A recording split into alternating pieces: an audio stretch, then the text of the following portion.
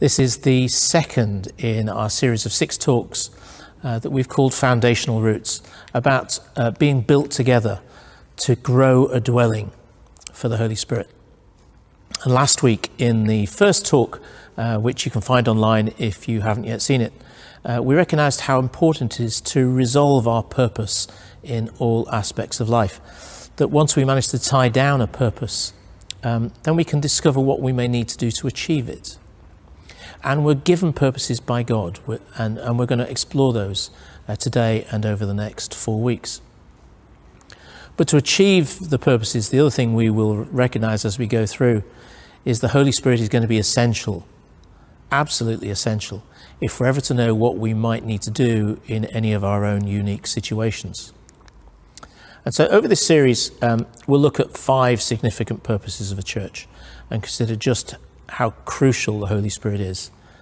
And then how we can put them into practice in our community is something that we can resolve for ourselves in each of our situations, as our churches and our lives are uniquely different from everyone else's. And as disciples, as churches, one of our purposes comes really from the great commandment of loving our neighbour is the purpose of fellowship. Fellowship enabled by the Holy Spirit. So what is fellowship? Well, I think I can honestly say that it's easier to define what it isn't than what it is. I think we know when fellowship isn't there. We know it isn't about disunity and arguments and infighting and gossip and secrecy and being inhospitable towards others or not being generous towards someone in need. We know that we don't want to be like that. Maybe the origin of the word, the fellowship, this combined word that we have, a fellow. Well, what's a fellow? Well, it's a companion, isn't it? It's a comrade. It's someone that we would share life with. So fellowship is something much closer than maybe we've considered. It's definitely not just having a cup of coffee after service. In some churches that would even be referred to. And so now let's have fellowship. That's definitely not what Paul or God would intend for us to take from this. So St. Paul writes in all his letters in different aspects, but in Romans 12 he says something about the closeness of this fellowship. In Romans 12:5 he says this, "So in Christ we, though many, form one body, and each member belongs to all the other." We form a body. This is Paul's analogy of the church as the body of Christ. As Jesus left this world and went back to heaven and sent his Holy Spirit, that the church is formed by the Holy Spirit to be as the body of Jesus on this earth until that day when we meet him face to face. And he says here that though we're many, we form one body. So there's something about us all being together. Awfully difficult to form a body if we're not together in some fashion. So there's something of fellowship that's about gathering, not just on a Sunday morning, but in some of the things that we will do within our communities. And each member belongs to all the others. Now this one's a bit tougher. So Paul uses the body analogy in the same way as we would. The body is made up of an arm and a head and legs and feet and all the bits in between. And you could imagine each of us is one of those different parts. And one of the phrases I would regularly use in this context is if the foot doesn't turn up, well, we're going to limp. We need each other and we belong to each other. The arm can't say that, well, I'm going to go off somewhere. It belongs to the body. This is quite tough, really, because it says that, well, I belong to you. By the way, it also means that you belong to me. As the global body of the church, as the local body of the church, whatever it is, we belong to each other. That's a much stronger bond than friendship, isn't it? And then he says this in verse 10, he says, "Be devoted to one another in love. Honour one another above yourselves." So again, this is something about others, not ourselves. And the bond is created in love. Be devoted to one another in love. That's a very easy thing to say, isn't it? And it's a remarkably difficult thing to do unless we can understand something of love. Be devoted to one another in love. You know, we can't maintain fellowship on our own. And as we look at the purposes as we go through these weeks, we're going to discover each time around that we can't do it on our own. And that's why our verse for the year from Ephesians 2:22 connects all of the things we're looking at over these 6 weeks. In him, you are being built together to become a dwelling in which God lives by his Spirit. In Jesus, as Christians, we're being formed to become a place where the Holy Spirit can dwell. It's not instant. It doesn't happen overnight. It takes time to be built together. But the Holy Spirit is promised to us. And some of the verses from John's reading that we had earlier from 1 John 4 are going to help us in that. And I've chosen 3 verses out of it here. So verse 7, 13 and 16. In verse 7, John writes, "Dear friends, let us love one another, for love comes from God. Everyone who loves has been born of God and knows God." I've always had this image of John the disciple. By now, when he's writing these letters, he's quite aged. But he was a young man when Jesus was around. John, who ran to the tomb and beat Peter there. He was younger. Peter couldn't get there quite so fast. But now John's had decades of pondering. And John's first letter is fascinating in that he can't get away from the topic of love. It folds through everything that he writes. And here, dear friends, let us love one another. This depth of friendship that's fellowship.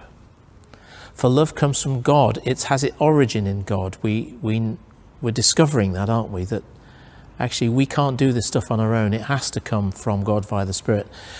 But there's a lovely reassurance here that everyone who loves has been born of God and knows him. And in verse 13, this is how we know that we live in him and he in us. He's given us of his Spirit. So not only if we find that we're loving others, do we know that we know God, but also we know its origin. We know it's come to us via the Holy Spirit. And then the last, I couldn't leave this out. It's from verse 16 of 1 John 4.